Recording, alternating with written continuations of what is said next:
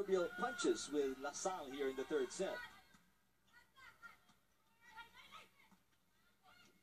Ogunsaya block and score that point for LaSalle. Yeah, I like UE's not really making the errors. Even when LaSalle is scoring their points, it's because LaSalle's doing great things like this. They're getting blocks, they're attacking. Saw the blocks were there, but just took it on full force. And, you know, hits it to the left a little bit, goes off the hands of the blockers out of bounds, and they get the point. Cheng above the block.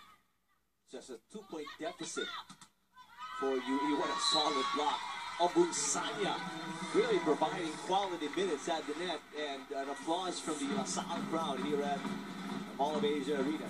Yeah, it's always fun when you have a team member that normally doesn't get the opportunity very often, and they come in and they do